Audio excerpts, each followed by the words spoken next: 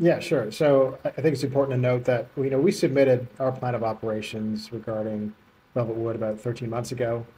We'd had a fair amount of back and forth with BLM to make sure that we had all the information required in the plan of operations. And then we did come across the executive orders, which talked about expedited permitting. And so we approached BLM and asked about, the possibility of submitting Velvet-Wood as one of the candidates for expedited permitting.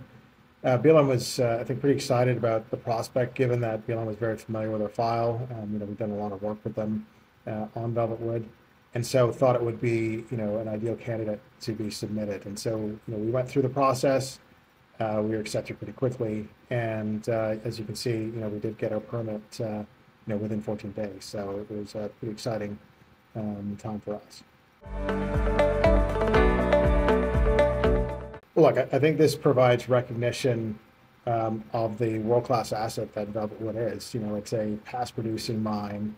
It's got a low impact in terms of environmental, issues related to mining. We do like the fact that we're now being recognized by the U.S. government in terms of a potential supplier of uranium in the near term. It also kind of shows that we've got other assets within the portfolio which could potentially go through the same permitting process relatively quickly. As I mentioned in the past, we have strictly developing mines which have past production, historic resource or current resource in place. So we're not a greenfield company; we're a brownfield company. So that puts us in a different category when it comes to expedited permitting or the possibility of expedited permitting. And then on to the mill itself. So, having meetings with Department of Interior, Department of Energy, Exim Bank, the NRC, to look to move forward the other pieces within the portfolio. For example, shearing, the license. We submitted our license application over a year ago. The possibility of getting funding for both the mines and the mill, through the government. These are all things that have been opened to us as a result of the executive orders and our meetings with the government. So I think it's important to note that we are, $100 million Canadian company right now in terms of market cap. The NPV from our PEA that was put out in 2023 was about $238 million US. So we traded at a significant discount to that NPV. And once again, that included Shooting Canyon Mill, Velvet-Wood, and Slick Rock. We have a number of other assets within our portfolio which can also be included in future PEAs. So we'd expect to see that NPV grow.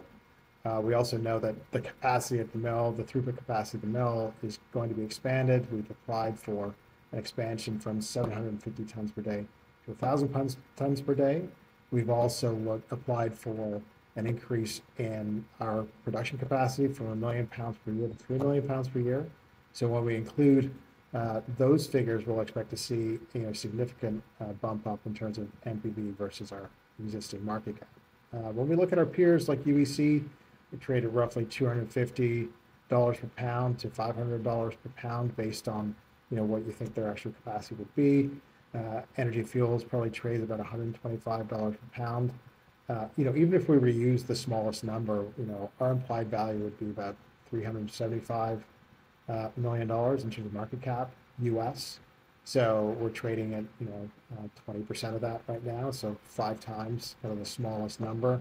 Obviously, if we were looking at the numbers with UEC, we're significantly higher.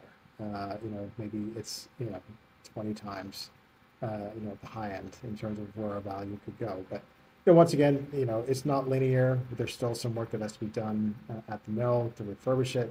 But certainly, I think it does imply that there's significant upside value in the story.